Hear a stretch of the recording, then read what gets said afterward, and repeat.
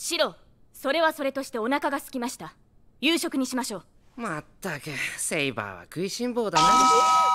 今の言葉、マスターといえど聞き捨てなりまセイバーかわいい。かわいいかわいいよ。ちっちゃくて強くてお腹が空いてて、なんとしても彼女だけは捕獲せねばならないわ。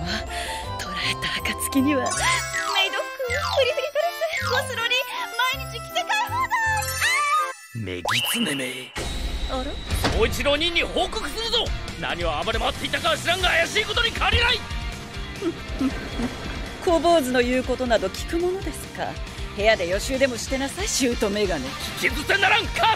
そもそもエルフ耳が怪しくないわ。怪しいですって。